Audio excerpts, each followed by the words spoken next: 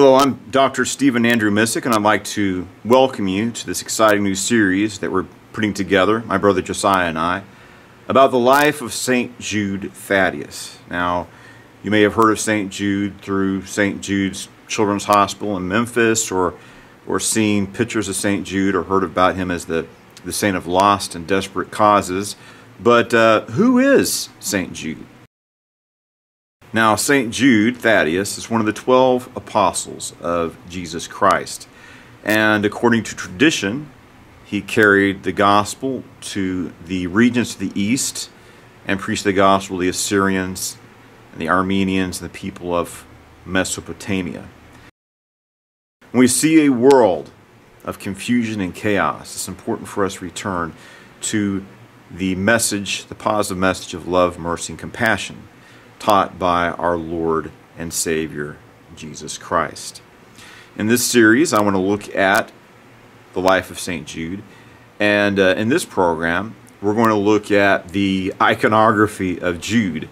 And it's about the face of our Lord and Savior, Jesus Christ. If you see Saint Jude, he's often seen, portrayed with the face of Jesus.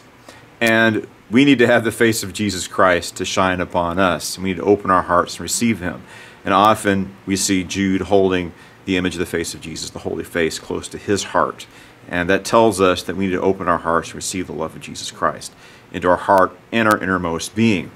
Now, the basis for this tradition is that there's an Assyrian king named Abgar who requested that Saint Jude Thaddeus would come and explain to him the message, the good news of Jesus Christ.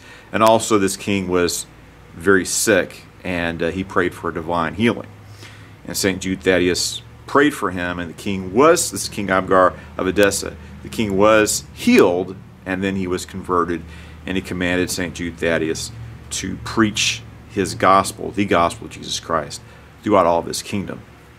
Now, there's a lot of mystery and speculation about this face of Jesus, and some people believe that what happened is we have the shroud, which is preserved in Turin, Italy, the so-called Shroud of Turin. Perhaps this is the actual burial cloth of Jesus Christ. And what happened to it is that it was carried by Saint Jude Thaddeus, displayed to King Abgar, kept in Edessa as the holy image of Edessa, where later on it was raided by the Byzantines, and then thereafter by the Crusaders, and carried to Turin, Italy, where it resides today. And this is actually the actual blood-stained image upon the shroud. That's what some people believe. I think it's a very compelling argument for that. But the important thing is, and I think a very special thing about the shroud, whether it's authentic or not, is it displays how Jesus Christ suffered on the cross for our sins. And we need to reflect on the price paid, what Jesus did to redeem the world, and how he gave his life and shed his blood. The Bible says that without the shedding of blood, there's no remission of sin, no forgiveness of sins. So Jesus paid that price, and with his shed blood, he died, he rose again, and he provides salvation to everyone. It says in John 3:16 that God so loved the world that he gave his only begotten Son, that whosoever believes in him should not perish, but have everlasting life.